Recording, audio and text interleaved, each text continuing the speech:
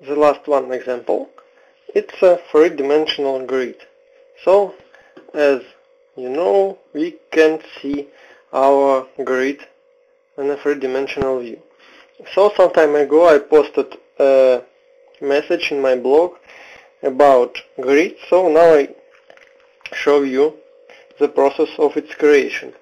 So at first I go to families, and here there is one interesting type of family. It's a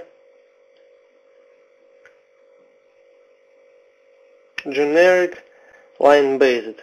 It's a family which can be drawn like a line. So I pick it,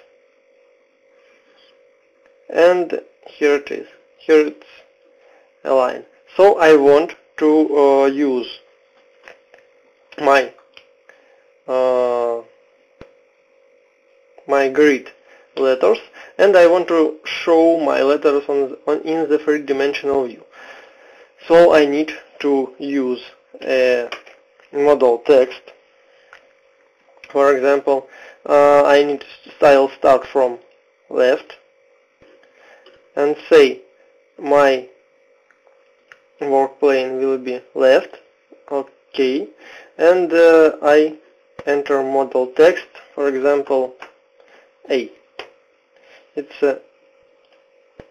A. I place it here, and I say that text will be a parameter. Add a parameter.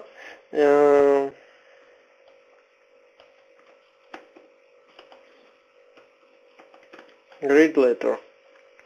So each grid will have its own letter, so it's type of instance, and group identity data. Okay, and also I'll draw some circles, circle,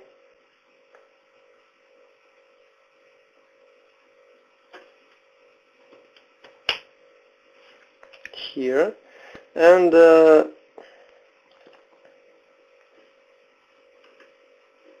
circle. I just press enter to repeat the last action, and circle here, and I need to fix my depth. Okay, let's check on a 3D. It's my letter, and I'll load into project just to check how it works. So place on a work plane component on the work plane from here to here, and let's check on the 3D. As you can see, it's my letter is very small, so I return by pressing Ctrl Tab to my family and say that edit type dimension will be greater, and here and here too.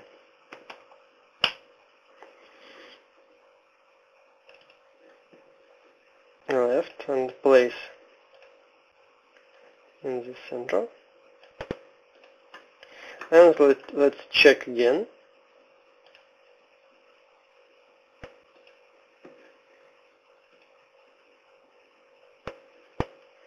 Now I suppose it's much better. And now we need to add the same letter on the other side. So this reference plane has name right, So I go to right view, and I need to check set reference plane right, and do the same thing. I can just pick this one and say create similar model text. It's also, it's for example B, and place it here. And now I need to say that text will be the same that on the first letter. Text, I'll let parameter grade letter. Okay, now it's A. I'll use align. I line here and alright, just move.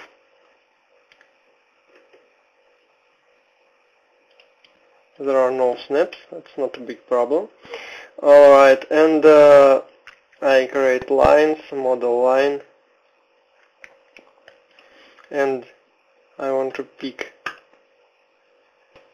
this line, and then I go to the front view. Else I need to update depth, and I want to draw another one circle. Create model line,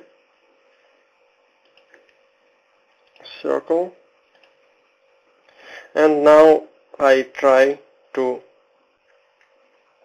change length of the line.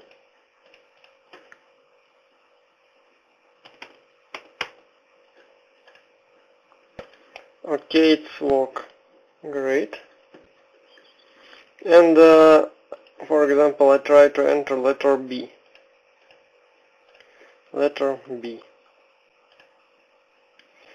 Okay. So I save this family.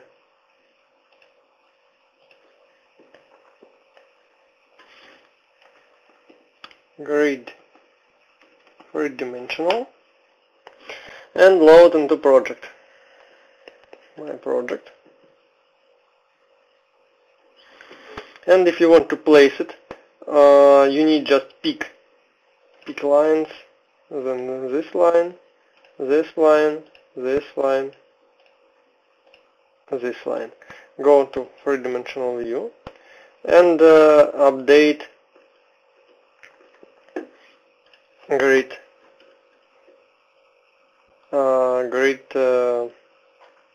names.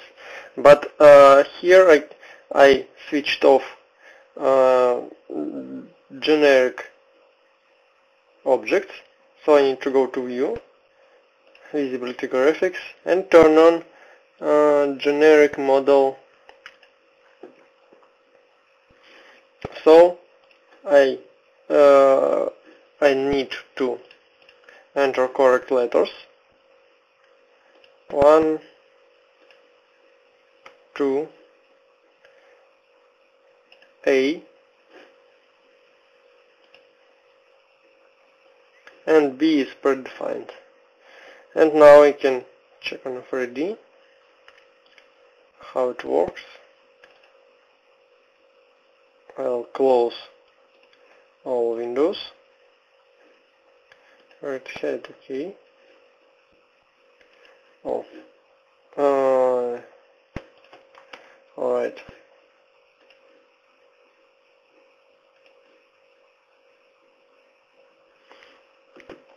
And the one thing I forget about, it's add a line. If you want to see your grid line, not just its name, I need to edit family and say create model line and pick line, pick this line and lock the lock. Go out into project,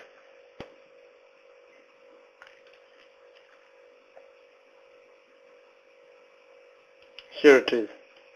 So now I can see a position of my grids. I can copy my objects to multiple levels and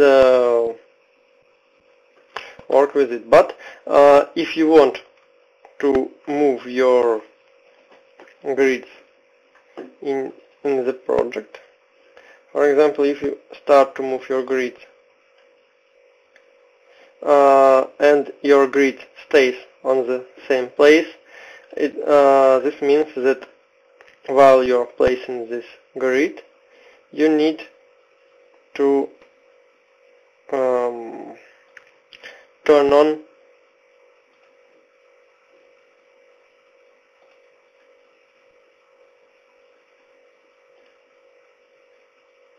lock. When lock is turned on,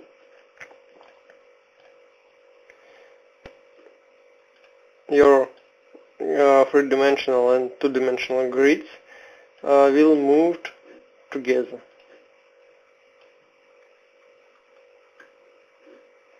Wall, core, center of core, and grid. Another time I need to align by core, and here I need to check that I selected my grid. Now it's okay. So this is an example of using our client-based families.